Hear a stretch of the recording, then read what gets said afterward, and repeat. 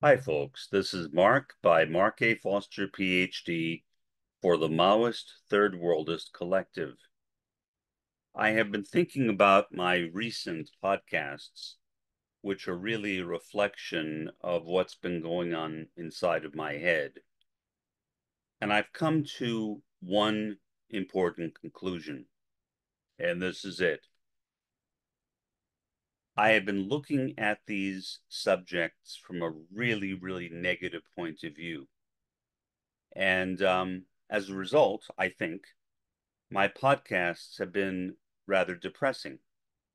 I've been talking about all of these horrendous things, for example, happening in Palestine, with all the deaths that are occurring right there, the disunity which exists between Israel and Palestine, the way in which Palestine has been dominated or oppressed by the nation of Israel for so many years. And I've been leaving out in my discussions the philosophy of metaReality, which again is the final stage of the late Roy Baskar's philosophy of critical realism. There are many different dimensions to Roy's philosophy, but two that I've already discussed, I think, are perhaps the most important. One is Demireality, and the other is copresence. One that I have not yet discussed, at least not by this name, is Roy's concept of alethic truth. In a way that sounds to be redundant. In fact, that was my first thought when I read that term used, because the word aletheia in Greek means truth. So it's like saying truth, truth. But what Roy, I believe, intended by alethic truth is the reality that exists of causal mechanisms, the causal mechanisms which make things happen, meaning the deeper truth, the unobservable reality, which can also be called the real, the realm of these causal mechanisms, the forces, the patterns, the energies which make things happen. So if we want to know why things happen, Roy said, basically look for the causal mechanism. Look for the factors that might be involved in making something occur. In other words, simple cause and effect. What Roy did, as I mentioned before, is he rejected the rigidity of laws in favor of alethic truth, in favor of causal mechanisms. Why? Again, because in his view, laws were too rigid and determinative. If something is a law, that means that it's fixed. It can't change. But we know from our experience that that is really not true. For example, we can talk about the law of gravity. Well, gravity can be defined based upon how we observe it,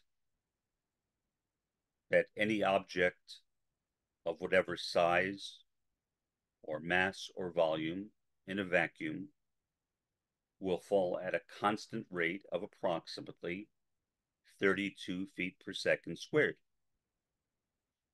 But is that gravity? No, that's not gravity. That's what we observe of gravity. That is the actuality of gravity, not the reality of gravity.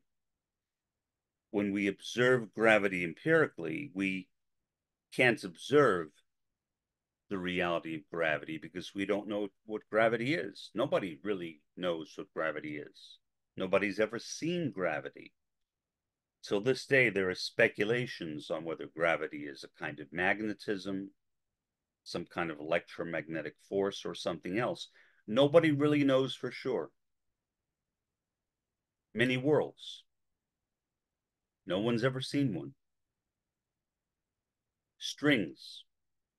However many strings there are, and that is a matter which is debated by quantum physicists.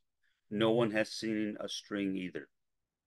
So we can talk about these things in a theoretical or metaphysical sense, but we can't really talk about these things observationally because we are talking, in effect, about causal mechanisms.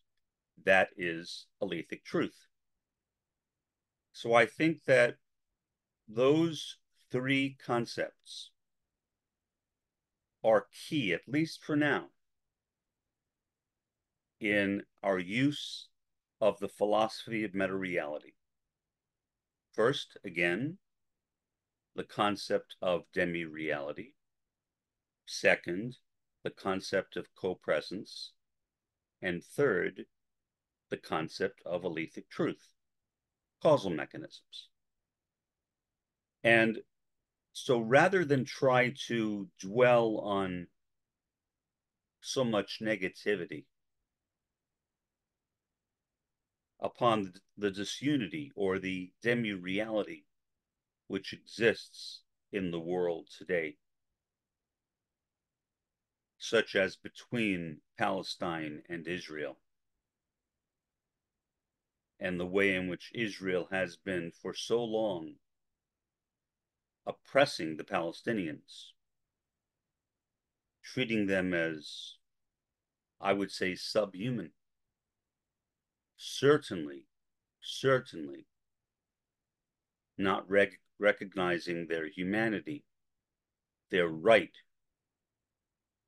to human dignity, placing the lives of Israelis higher than the lives of Palestinians. That's all demi-reality.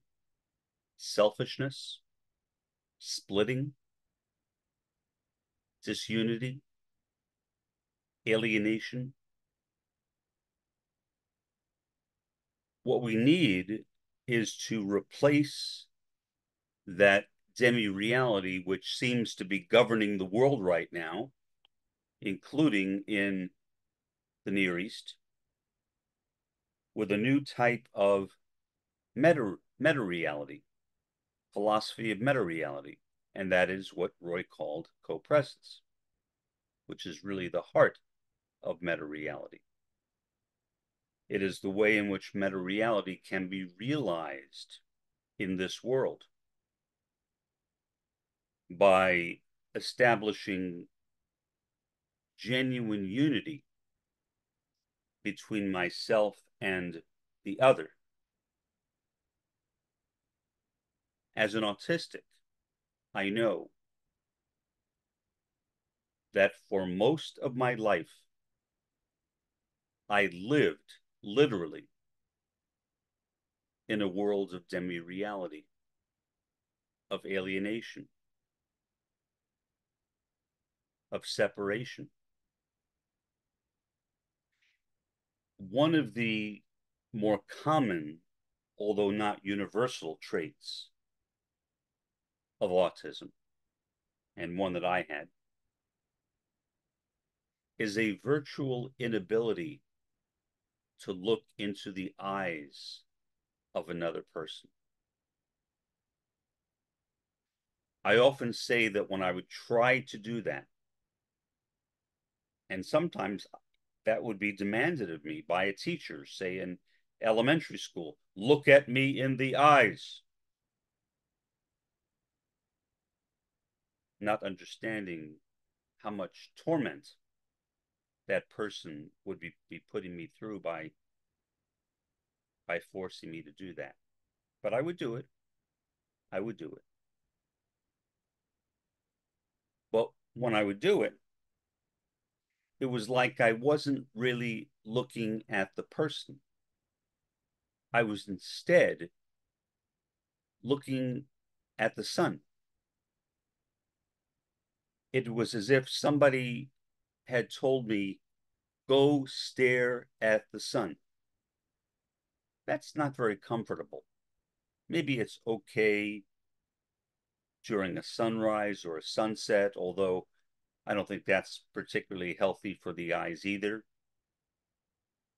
Certainly during an eclipse, when the sun is even dimmer, that's even more dangerous because the rays are even more intense and you can easily damage your eyes by looking at the sun during an eclipse. But for me, looking into someone's eyes anytime had a very similar feel. Now, I have never looked at an eclipse. I always followed the guidance of scientists and didn't do it. But when I would look at the sun occasionally, even through the corner of my eye, that was a very similar sensation for me to looking directly at the sun.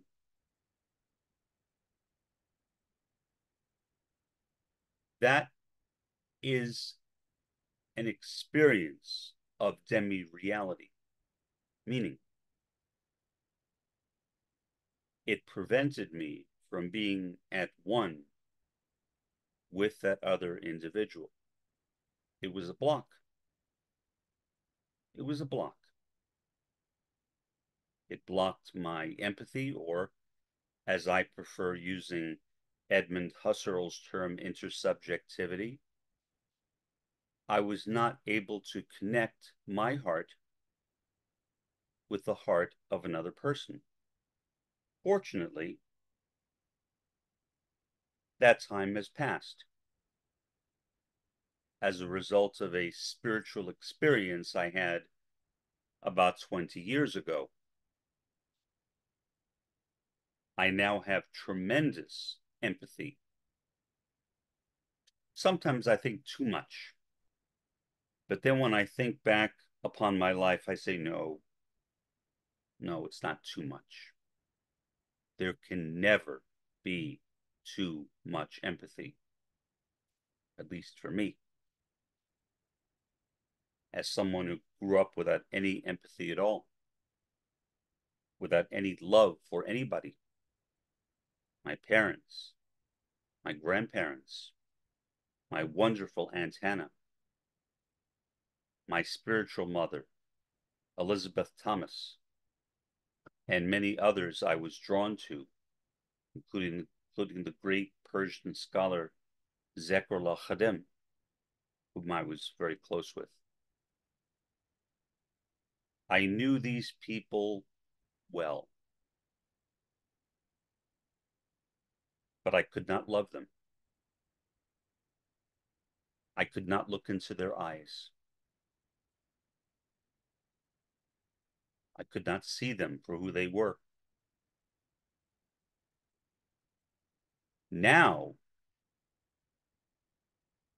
because of that experience I had 20 years ago, I can do that. I can see people. I can feel people. I can love people. I can experience genuine empathy for people. So, I look at the Israelis and I listen to this recent disgusting Israeli pop song, which glorifies the killing of Palestinians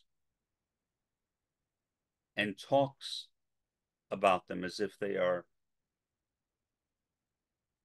animals, not worthy of respect and dignity. I look at that and I think, these people, in a sense, remind me of my autism. I'm not saying that they're autistic or all of them are autistic, My assumption would be that most of them are not. But in a way, they suffer from the same malady as I did, an inability to experience true copresence or unity. So what I think is needed on the part of Israel before Israel consumes itself in hatred,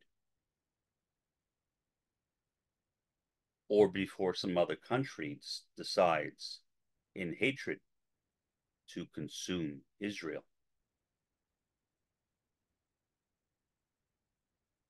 is that Israelis, especially Israelis serving in the government, but not exclusively them, Israelis in general,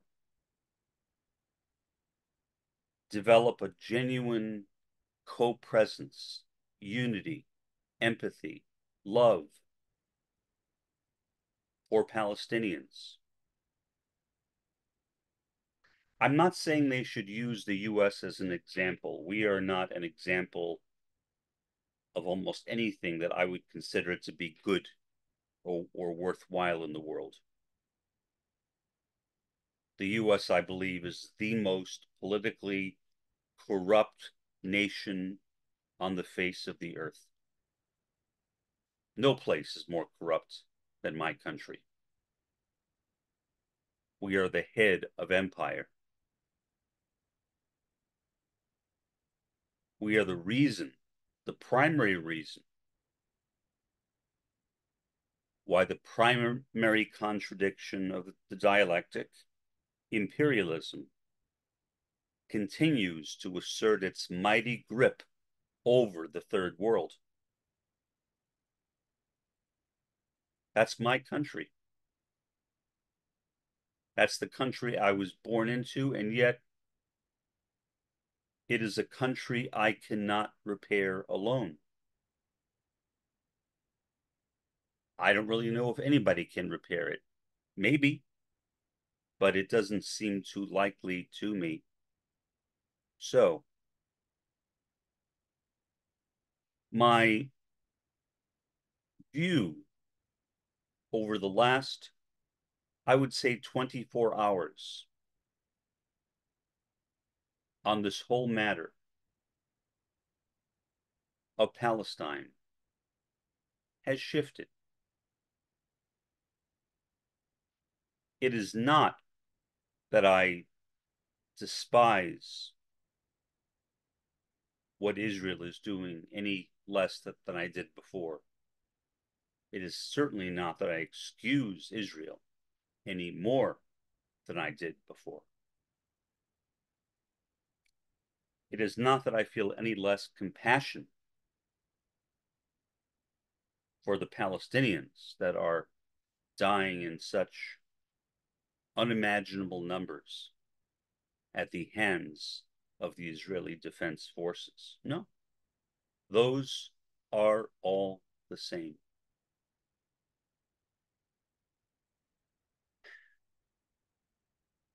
What has changed, I suppose, is my perspective a bit. In a sense, I've come back to myself. What I've realized is that the affairs of a broken world have broken me as well. I feel broken by the first world.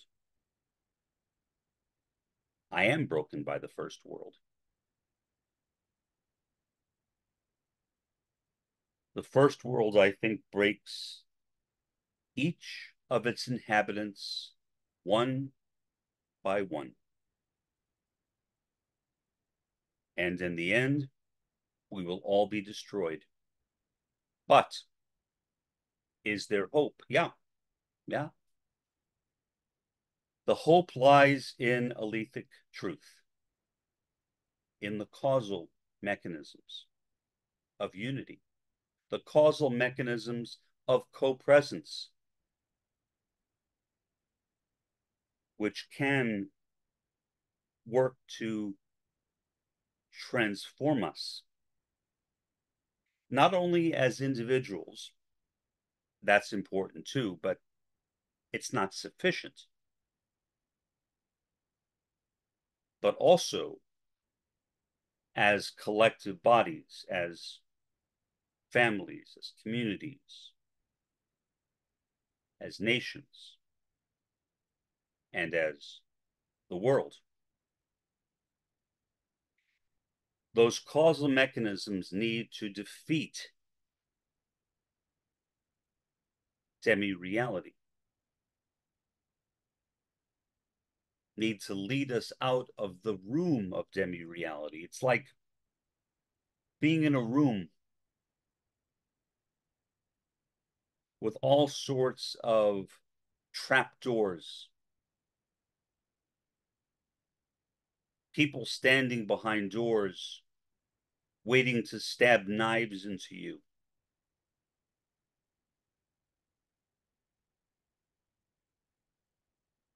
Hand grenades, waiting to be exploded if you step on them. Improvised explosive devices. Well, if anyone were in a room like that, the first question would invariably be, how in the world do I get out of this hellhole? Demi-reality is that hellhole. And we have no one else but ourselves to blame for creating it. It is not a natural law. Selfishness, contrary to what Adam Smith wrote in Wealth of Nations and elsewhere, selfishness is not human nature. Well, maybe it's our lower nature, but it's not what I think of as human nature, our higher nature. Our higher nature is copresence. And the alethic truth, the causal mechanisms which dominate that higher nature of copresence. And so it is to that copresence, I think, when looking at the third world and considering the tragedies right now that people who live in Palestine and elsewhere are forced to adjust themselves to and adjust their children to. I have never had any kids, so it's hard for me to relate to the idea of being a parent, although I can somewhat. Somewhat. And I cannot imagine the torment of seeing my own hypothetical children forced to live in a world dominated by demi-reality, by the lower nature of demi-reality, not by the higher nature of copresence. And so all that Adam Smith was talking about in Wealth of Nations, all that capitalism is that lower nature of demi-reality. All that imperialism is that lower nature of demi-reality. All that cultural hegemony, examined brilliantly by Antonio Gramsci, is that lower nature of demi-reality, expanded to a world